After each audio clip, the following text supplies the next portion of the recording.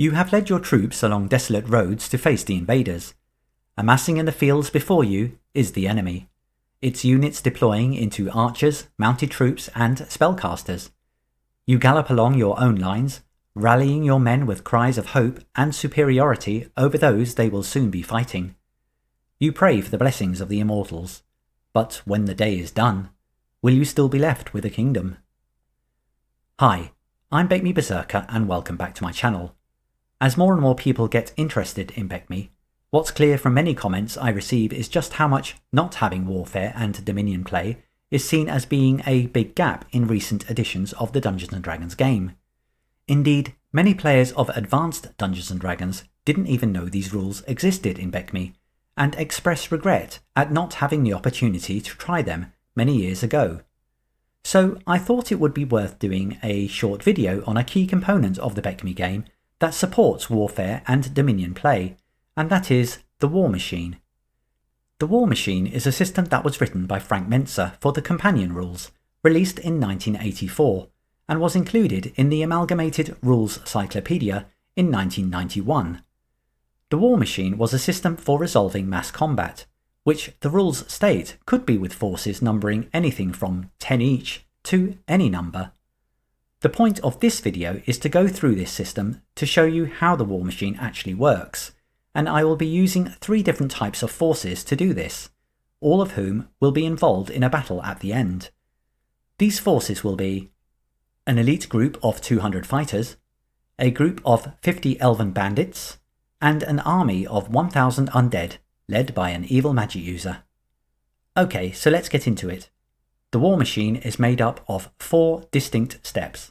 These are to calculate the basic force rating of the troops in question, to find the troop class, which ranges from untrained to elite, to calculate the basic rating of the troops, and to determine the combat results and apply them. Let's go through these step by step. The War Machine refers to a group of troops as a force, and each force is assigned a basic force rating based on the quality of these troops. Once this basic force rating, or BFR, is known, the force will be assigned a troop class. We are told that to calculate the basic force rating, we must always determine the following factors.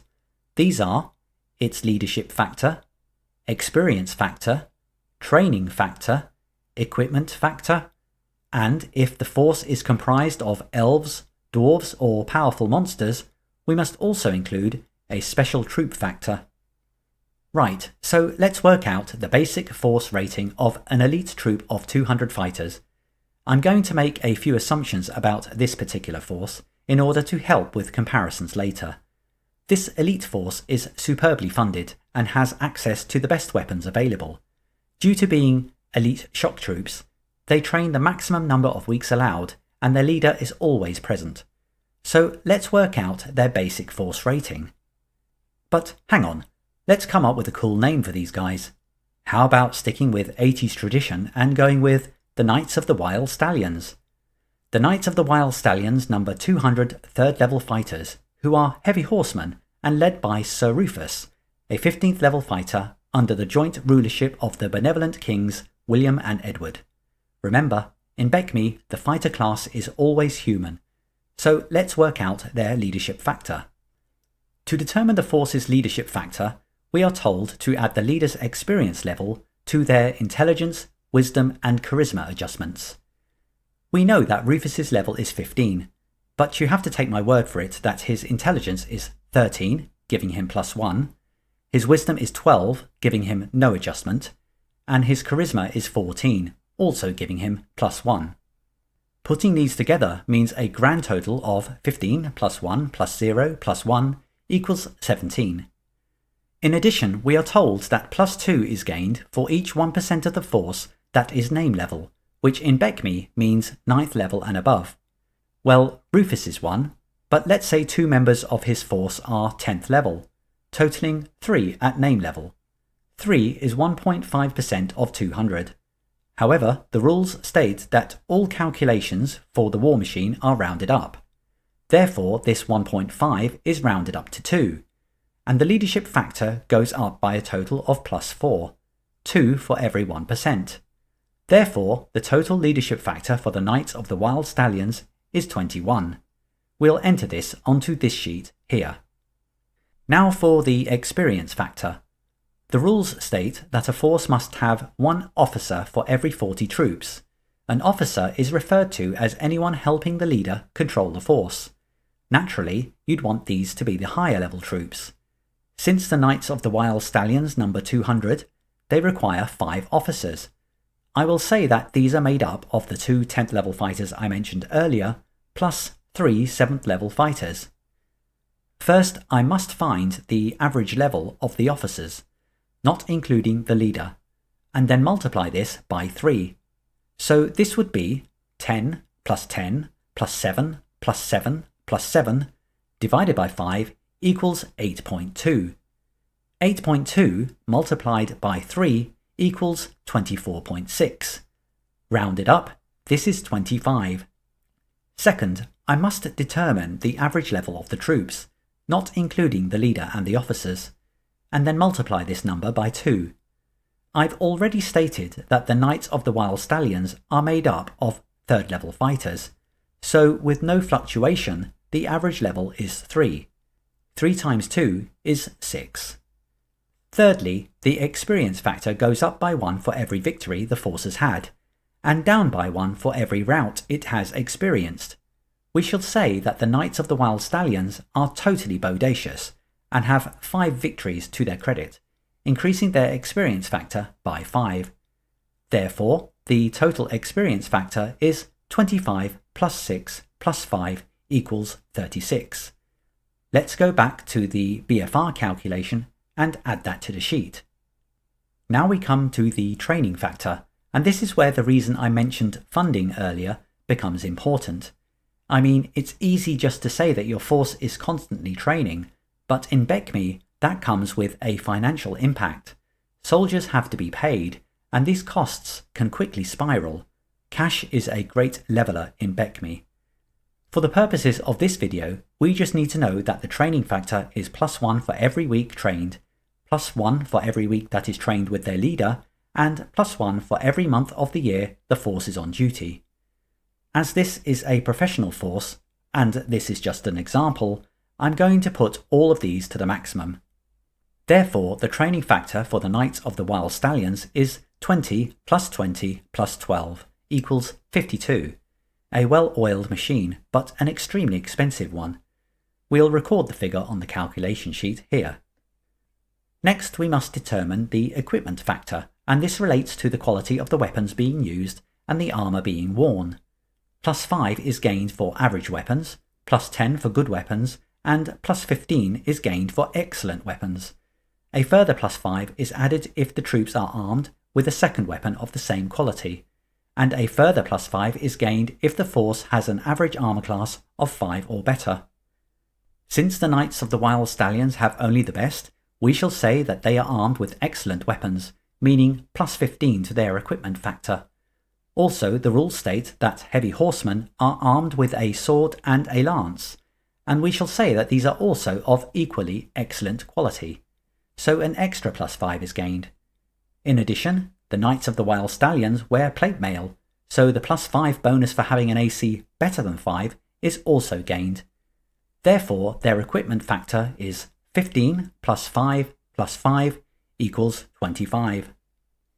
So, returning to calculating the basic force rating of the Knights of the Wild Stallions, since none of the troops are elves or dwarves or monsters with special characteristics, there is no special troop factor to add.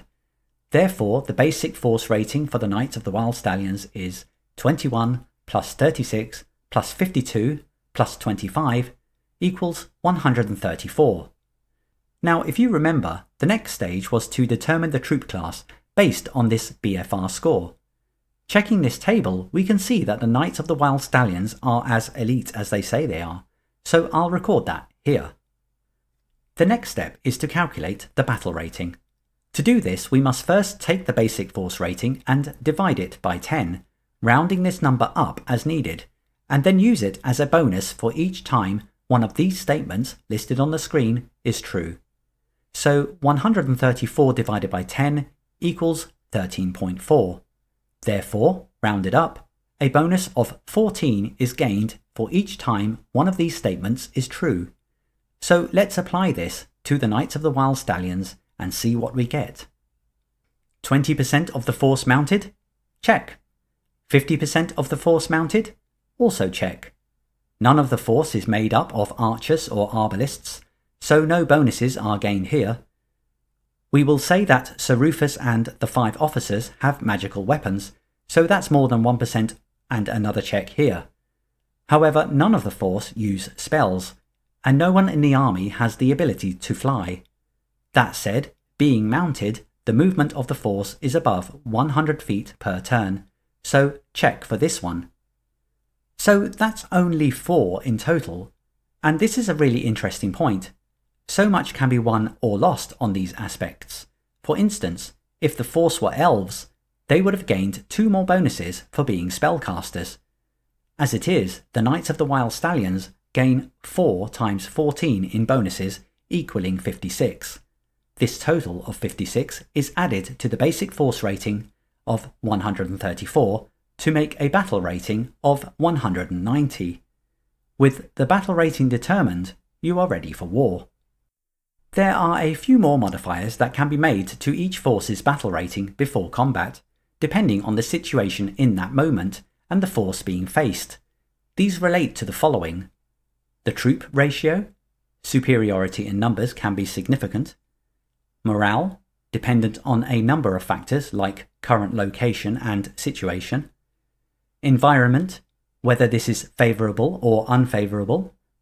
Terrain, for instance, mounted troop in the woods are not as useful as in the open terrain. Immunities, for instance when magical weapons can only harm the enemy. And fatigue, usually resulting from a forced march or earlier battle. In addition, there are optional rules that may adjust the battle rating further, such as a successful ambush or stealing the enemy's plans. The most interesting of these, though, is the tactics table, as shown here. This is used just before the dice are thrown to determine the result of the battle. Each player elects to be either side A or side B, it doesn't matter which. They then choose a tactic based on the 6 shown here. The rules suggest you both do this by using a d6 and revealing the face of the number you chose to reveal your tactic. The results are then applied to the battle ratings or effects of the battle, potentially improving your chances or increasing your casualties. The tactics table is completely optional, but it does offer another spin on the system. Once all the battle rating modifiers have been applied, each player rolls a D percentile and adds their result to their battle rating. The one with the highest total wins, and the difference in the result determines the extent of victory and loss, as shown on this table, applying any further effects from the use of optional tactics if you've used them. We shall have a look at how this works later when I demonstrate a battle in action, but for now we have the Knights of the Wild Stallions, and they're ready to protect their most excellent realm at all costs. Let's turn aside from that elite outfit for a moment and meet Crow, a bandit elf lurking in the eaves of the deep wood. Crow has fallen on some bad times. After once being an adventurer of some standing and helping his friend, Hawk, avenge the death of his father, Crow got bored rather quickly of hanging around a convent and Hawk's unhealthy fascination with nuns. So the elf bade the human a farewell and left for the deep wood, gathering a good many fey folk with him to do quick raids into the neighbouring lands and back again. His life is dangerous, but he likes it, and his elven comrades like that he doesn't tell them what to do much. So what would the battle rating of Crow's comrades be? Don't worry, this should be a lot quicker now. Well, remember we must first determine the basic force rating by adding the leadership, experience, training, equipment and special factors together. Well, Crow is a 5th level elf, leading a force of 50 level 1 bandits. So let's do this. In terms of leadership factor, Crow's level is 5, and his intelligence is 16 for a bonus of 2, his wisdom is 13 for a bonus of 1, and his charisma is 12 for no bonus. None of his force are name level, making a leadership total of 8. For experience factor, we require 2 officers, 1 for every 40. However, Crow's comrades have no officers, so this is 0. The average level of the troops is 1, which is multiplied by 2 to make 2. Crow's comrades have had mixed success, so the victories and routs cancel themselves out. This makes an experience factor of just 2. Turning to training factor, Crow's comrades do very little training, maybe 3 weeks a year at the most, but Crow is always there with them, so that helps. So that's +1 for every week trained, plus another +1 for every week Crow trains with them, making 6. However, these guys are tough. They're always on the lookout for opportunities, or the long arm of the law. Therefore, I'm going to have them on duty every month of the year.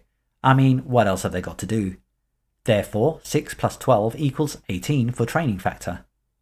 And when it comes to equipment factor, they just have the standard gear, although this consists of a sword and a longbow. They only wear leather armour though, but this makes them quicker. Therefore, the equipment factor is +5 for the average weapon, another +5 for a second weapon of the same quality, and 0 for the armour, as it is not better than AC 5, making a grand total of 10. Because all of Crow's comrades are elves, they benefit from a special troop factor, which is a whopping +15. Adding all this up, we can work out that the basic force rating of Crow's comrades is 8 plus 2 plus 18 plus 10 plus 15 equaling 53. Checking the troop class table, this results in them being below average. So what's their battle rating?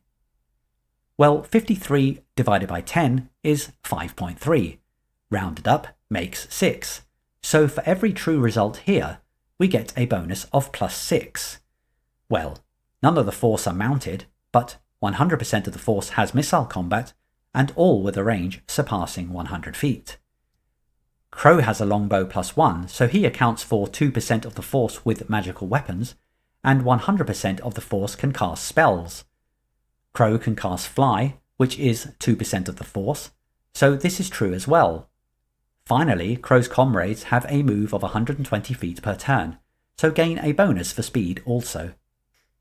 Adding all this up, we can see that 7 bonuses were obtained. 7 times 6 is 42.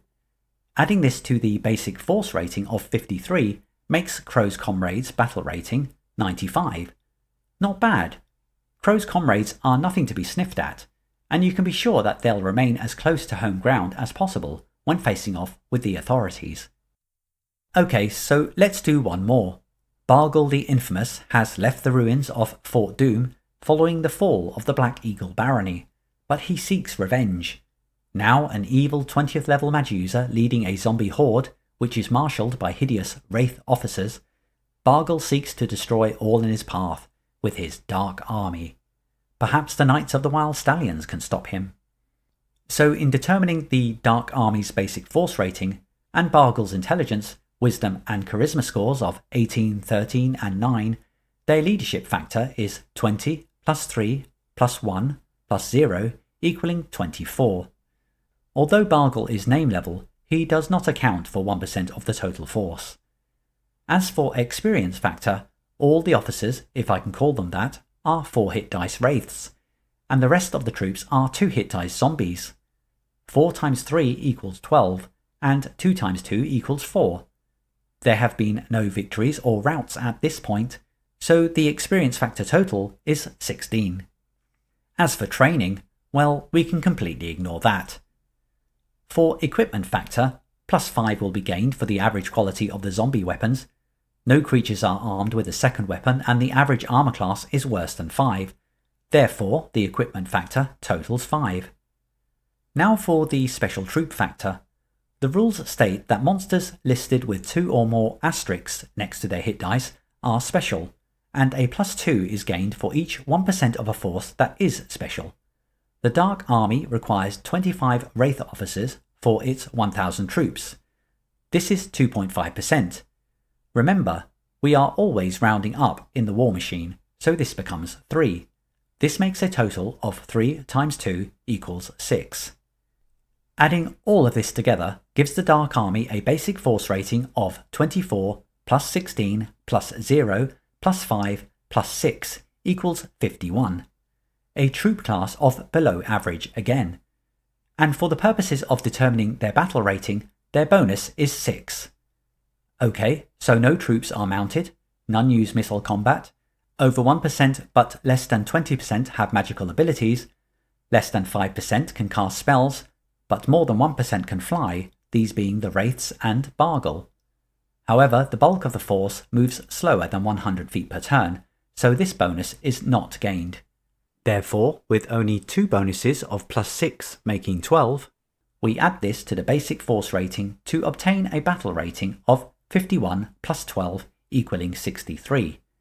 Very disappointing, but looks can be deceiving. Okay, so now we have the battle ratings for 3 very different forces. Let's go to war. Bargle's undead army appears over the rise in the landscape, although you could smell them long before they were in sight. Wave after wave of filth defiles the farmland between your wild stallions and the enemy, and on the wing of your line, enticing a small part of the horde to detach and stumble towards them, is Crow's comrades. Persuaded out of their forest by a royal pardon offered by the Kings William and Edward, Crow figures those righteous dudes are gonna owe him big time. So, here we have it, the battle of the 3 armies. The rules state that there must be an equal number of forces to resolve the war machine, hence the need to detach some troops from the main force of zombies towards Crow's comrades. For the sake of this example, we will say that Crow has managed to keep this down to 100. Therefore, his 50 elves are facing 100 undead, and the 200 wild stallions are left facing the bulk of the force, 900. Let's address Crow's battle first. It's at this point that we make the final adjustments to each army's battle ratings, depending on the circumstances of engagement. I've put these circumstances on the screen for you to see. Remember, Crow's comrades had a battle rating of 95. They get no bonus for troop ratio, but they are in the dominion of their liege, and so gain +10. I wouldn't call the terrain completely favourable, as they are quite exposed, but they are higher than their opponent, having taken a hill, so gain another +20. Crow's comrades have no immunities to their enemy's attacks, and they are not fatigued. Therefore, their battle rating for this encounter is 95 plus 30 equals 125. We'll note that here. This detachment of the Dark Army is twice as large as the Elven force, meaning they gain a troop ratio bonus of +30. There are no other modifiers until we get to immunities. Wraiths are only hit by magical or silver weapons, and only Crow is armed with one. This Dark Army detachment would require 3 Wraiths to direct it, so it gains the +50 bonus for at least 1% of the force being immune to damage from the elves.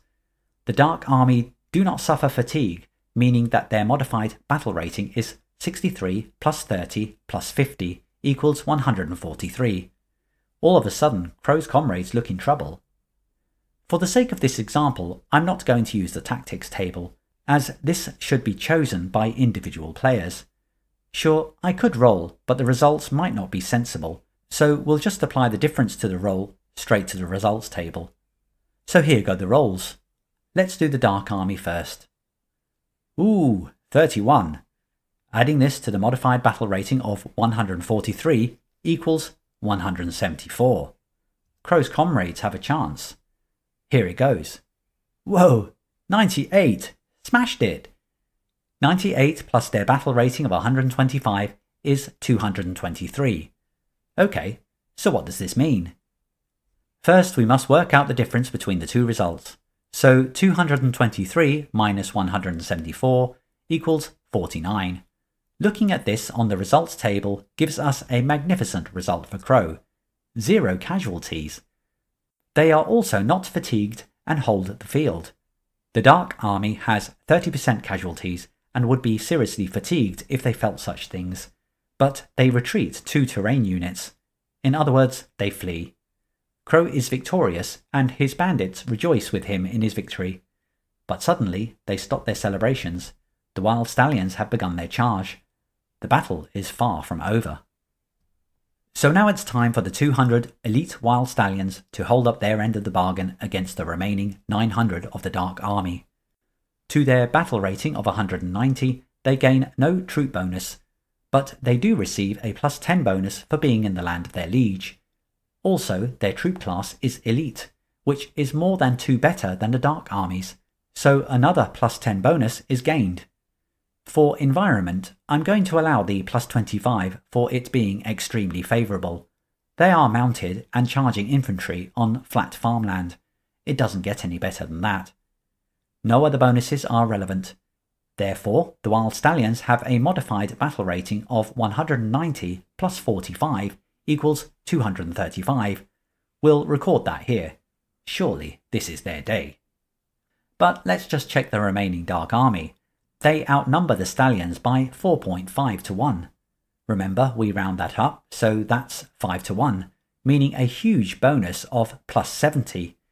The next relevant modifier is immunities, and with 22 Wraiths left in the battle, that's over 1% immune to most of their attacks. So that's another plus 50. This leaves a modified battle rating of 63 plus 120 equals 183. This ain't over yet. Time to roll some dice. Let's do the Dark Army first. 50. Oh well, I think it's all over for Bargle. That intelligence score of 18 really didn't do him any good this time around. 183 plus 50 equals 233. The Stallions have won already, but let's see the damage. The Wild Stallions roll an 89. 235 plus 89 equals 324. Okay, a clear victory against the undead, but let's check the results. 324 minus 233 equals 91. Checking the results table, we can see that the Wild Stallions also amazingly do not suffer a single casualty, and are not fatigued, and may advance 3 terrain units if they wish to do so. What a day for everything that's good and right with the world. The Dark Army loses 30% of their force and routes, separating in several directions, probably to be picked off by local adventurers. Bargle is last seen teleporting from the area, and there is much rejoicing. And there you have it, a mass combat result generated by a simple system called the War Machine. And if you were wondering what was meant by the term terrain units when looking at the result, this is just an agreed unit of distance for your particular game, but generally it can be assumed as 1 mile. Well, the Wild Stallions return victorious, and Crow's comrades gain the pardons they were promised.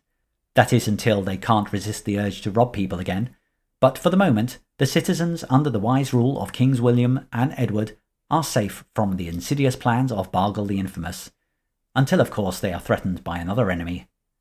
Could that be you?